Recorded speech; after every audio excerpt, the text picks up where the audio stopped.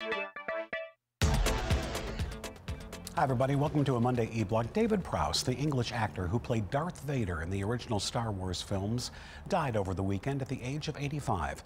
The champion weightlifter turned actor starred as the body, but not the voice, of one of cinema's best-known villains. Director George Lucas opted to dub another voice onto Prowse's portrayal of the towering masked antagonist, Darth Vader, in Star Wars: The Empire Strikes Back and Return of the Jedi.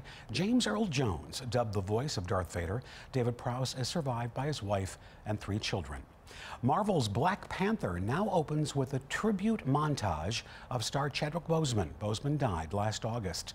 It debuted on Disney Plus Saturday night, shortly after Disney Executive Chairman Bob Iger tweeted the news. Boseman would have turned 44 over the weekend. Cher is in Pakistan to celebrate the departure of Kaavan, dubbed the world's loneliest elephant, who will soon leave a Pakistani zoo for better conditions after years of lobbying by animal rights groups and activists. The singer and actress campaigned for years to get the elephant out of the zoo, along with U.S. businessman Eric Margolis and the group Four Paws International. She helped pay for his relocation through her charity, Free the Wild. Local Pakistani activists first put Kaavan's plight on Cher's radar with a Twitter campaign aiming messages with the hashtag Save Kaavan and Free Kaavan at celebrities worldwide.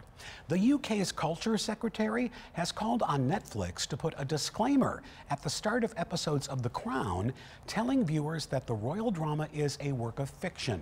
Oliver Dowden said that without a warning that the show uses artistic license, younger viewers might mistake fiction for fact. The current season of the show, which premiered on Netflix earlier this month, depicts a tumultuous period of Queen Elizabeth II's rule in the 1980s and presents an often unflattering view of members of the family.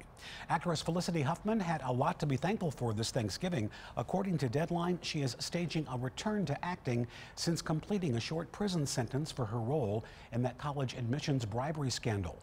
The Desperate Housewives alum has reportedly landed the lead in an untitled single-camera comedy at ABC inspired by the life of Susan Savage, the real-life owner of the Sacramento Rivercats, a minor league baseball team and a AAA affiliate of the San Francisco Giants.